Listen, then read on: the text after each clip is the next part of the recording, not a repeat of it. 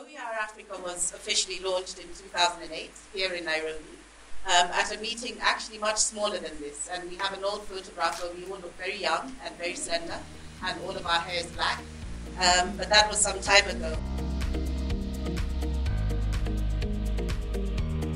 But I do think that by having focused on establishing longer-term relationships with just a few universities, it's enabling us to draw out lessons that are hopefully valuable to you all, but more importantly, will be valuable to the higher education community at large.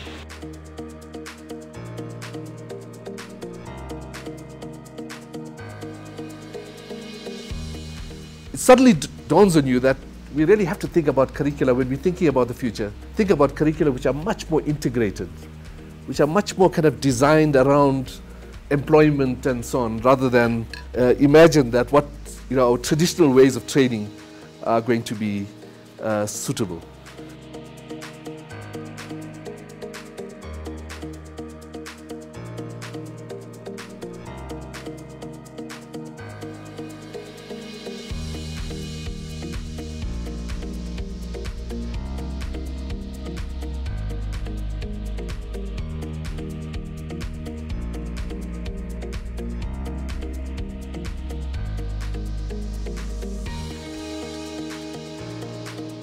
To me, it's not wrong to start off with asking a question about what is wrong, but to me, that's the deficit approach, where I would rather take an innovative idea and see how I can experiment with that and how can I transform practice and transform myself. That is where it should start.